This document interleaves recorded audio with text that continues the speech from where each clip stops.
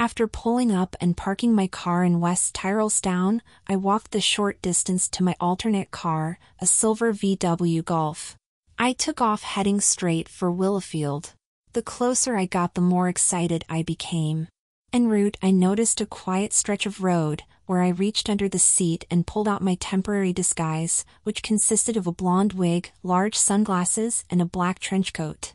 I pulled into a lay-by, first putting on the coat and glasses, and then, after making sure no one was about, pulled on the wig, made some small adjustments and resumed my journey. I arrived at my destination, Willowfield, 20 minutes after donning my disguise. In the glove box of my car, I found the remote control for the entrance gates, which helped ensure total privacy and security once in our little haven. A haven in which I can become my alternate persona without any fear of ridicule or retribution. I parked my car in its usual spot and climbing the elegant carved granite steps to the front door, which was typical of the Georgian design from when Willowfield was built. The house was beautifully maintained by all its owners, including its newest residents, GF Enterprises. The door opened to a lovely bright porch with traditional chessboard tiles, which led to the large reception hall with its high ceiling. My first call was to check into the office. "Good morning, Bella, nice to see you. How has business been for the last few weeks?" Bella is one of my business associates who helps in the running of the operation. She is an accomplished crossdresser. Quite petite, for which I completely envious, quite shapely and very passable in her dress sense and her mannerisms. Indeed, Bella and I have great respect for each other's advice on such passing matters. We shared the same philosophy, to blend in with society while appearing female. It was also our aim to help other CD/TV/TS persons to find their level of femininity in a perfect location with like-minded and experienced staff and friends. All these things are possible at GF Enterprises. "Hi Sharon, quite busy. We have 2 members here this morning since 8 a.m., probably shift workers, looking to chill out en femme," Bella replied. "Can I get you a cappuccino or tea, or are you anxious to get changed?" she added with a cheeky smile. "I am itching to get going," I replied. "I have 3 calls this week and I also need my hair done." "Did you book my appointment with Justin?" "Yes, dear, you'd kill me if I forgot." 3 p.m. is the closest available, Bella replied loudly, as she made her way to the back office. "What classes are Rachel and I scheduled to hold this week?" I shouted through from the main office. "Deportment and psychology, I think." "They're fully booked too," was the typically efficient response from Bella. "Tell you what, let me get sorted and you can debrief me before you go. Give me an hour or so, okay?" I called back. "Get beautiful." "I'm in no real hurry," replied Bella. I quickly made my way to my room at the top of the landing, turned the key and reacquainted myself with its light and fragrance, shut the door, locked it and immediately set about transforming myself into Sharon.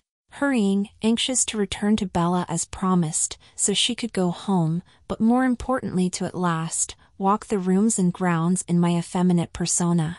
I had the room furnished with matching French period pieces in white, which consisted of a king-size bed with adorned head and foot boards, blanket box, bedside lockers, chaise lounge, dressing screen, dress mannequin, small dining table with 2 chairs and a dresser and quilted chair. The walls were painted ivory white and the carpet was cream with some dark fleck throughout. On the windows were cream oak Venetian blinds with floor-to-ceiling ivory silk curtains with a deep purple fleur-de-lis design printed as if it were a climbing vine. The bed was covered in the most sumptuous dusky pink satin bedding, with a beautiful rose-over pattern in black. I undressed and made my way to the walk-in wardrobe beside the ensuite, which was opposite the bed, on the left as I entered the room. I sat at the table on which the diaphragm apparatus sat, waiting for me to connect up to it.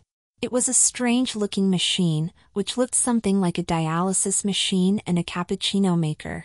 This very special device gave me my curves and lady lumps. It cost a lot of money and accompanied the surgical implants I had inserted into my chest and hip/butt area. These implants were filled by tiny ducts under each armpit for the chest area and between the buttocks at the lower back for each buttock/hip. The back ones took a bit of getting used to when connecting the tubes, and once they were connected, the diaphragm acknowledges the correct connections and starts the injection procedure. Before it starts, I have to ensure that I am completely naked and standing upright until the process completes. It takes 20 minutes in total to inject all 4 areas with the saline solution. The sensation is extremely weird, if you can imagine yourself as a balloon being inflated. My skin has become very accustomed to the process and is kept especially elastic and supple by specially formulated cream, which I must use daily. There is a drawback, in that the tissue around my chest has become so stretched to accommodate the volume that when drained, leaves saggy pockets, which I cover up when in normal attire. My hip and buttock areas are also somewhat saggy when drained, but again I keep this area under wraps. I gaze out towards the window briefly, then at the fabulous range of outfits, dresses, gowns, wigs, footwear, accessories, etc., which surrounded me in the walk-in wardrobe, knowing I will soon be able to select one to wear while going about running the enterprise with my associates.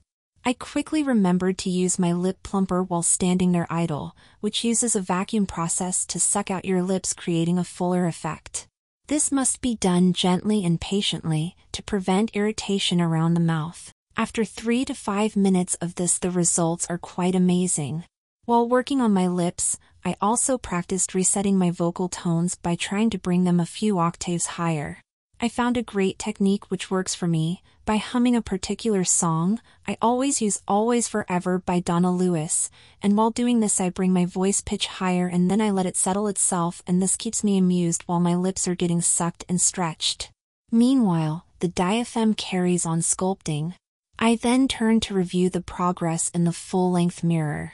I like to give myself curves that complement my normal physique, which is average.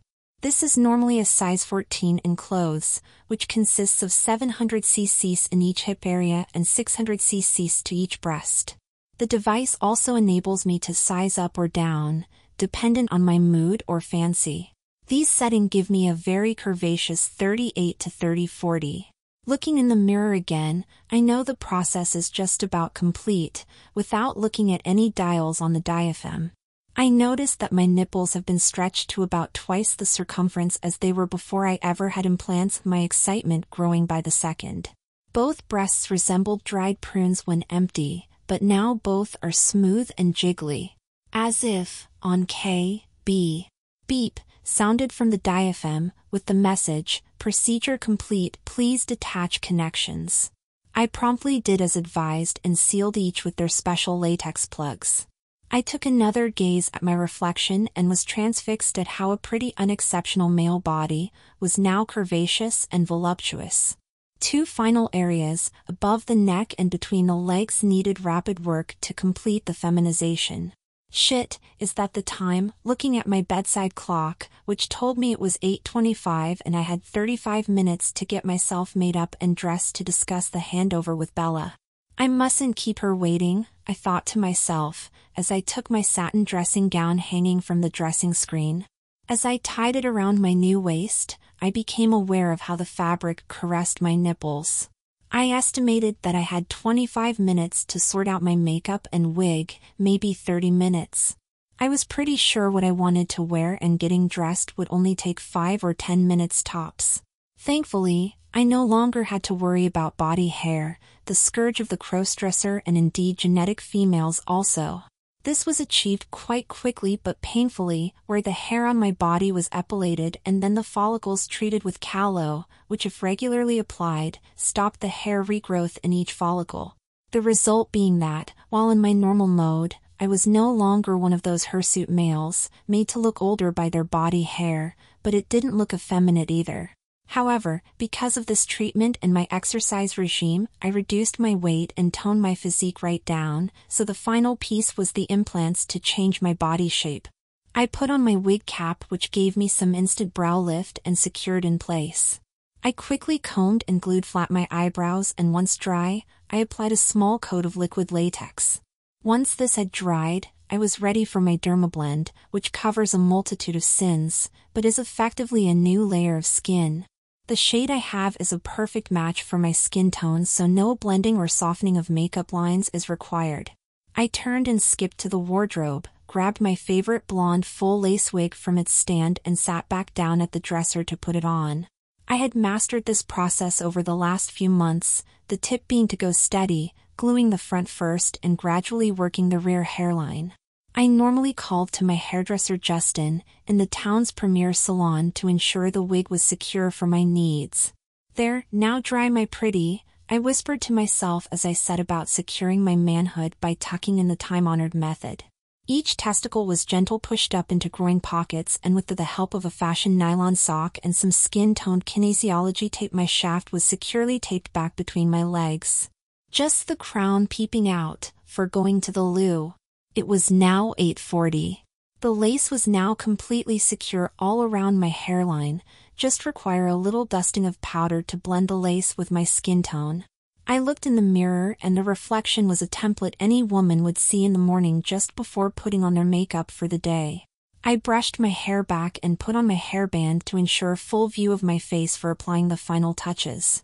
Starting with the eyes, I penciled in some fine new eyebrows, similar to Marlene Dietrich or Goldfrapp, with a tiny arch. I then applied some liquid eyeliner, blending the top and bottom lines at the inner and outer eye, which creates an oval-type shape while widening the eye. Gently rubbing the lower line to blur slightly, I then apply the mascara. One coat, then curl before it dries completely. I apply a hint of bronze shimmer on my eyelid and lip liner to my now pouty lips. The second mascara coat is applied, some cheek bronzer, and done. Do my lipstick last of all. It's only 8:50. I make my way back to the wardrobe where I keep my smalls. Once I've found the bra and panty set required, I take off my robe and feel my breasts sway and almost pull me forward as I bend over to pull my panties up my smooth, silky legs. To add to the femme experience, I usually also wear a panty liner, for comfort and realism. My lingerie is mostly silk and satin, and I chose a matching set that are black satin with sheer lace front with a pretty bow at the waistband. The matching bra was underwired and the cups had the same sheer lace design, which was very comfortable as my CC size breasts settled themselves into the beautifully formed bra ups. My blouse was black and quite sheer with gathered shoulder detail and slightly puffed sleeves. The cuffs and collar were satin and the buttons were small and of satin also. I left the top 3 buttons undone as usual and then select my skirt suit. This was a charming Dolce & Gabbana black suit with pencil skirt. The matching blazer had sharp lapels with white piping, a gathered waist and slight flared hem, which helped accentuate my hips. Naturally, the lining was leopard print, which felt luxurious as I pulled the skirt up my naked legs. I tucked in the blouse, fixed the rear button and zipper, then fixed the blouse at the waistband. My shoes were black patent courts, with pointed toe and beige sole. I think a lady's court shoe with this color sole is the most stylish. Before putting them on, I put on my foot hose, to ensure that my foot slips in as if wearing stockings or tights. I'd stopped wearing hosiery lately, because I enjoyed feeling the air on my legs so much.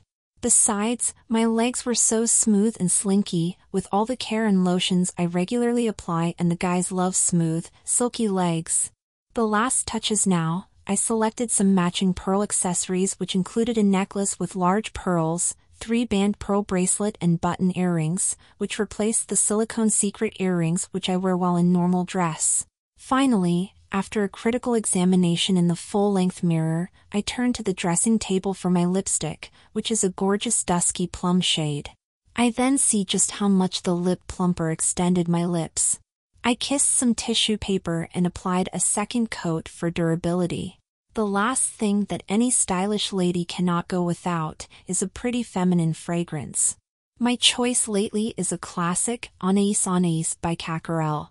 I create a perfumed cloud above me by squirting 5 or 6 times into air, then step beneath it and let the perfumed mist cover all of me. Yum.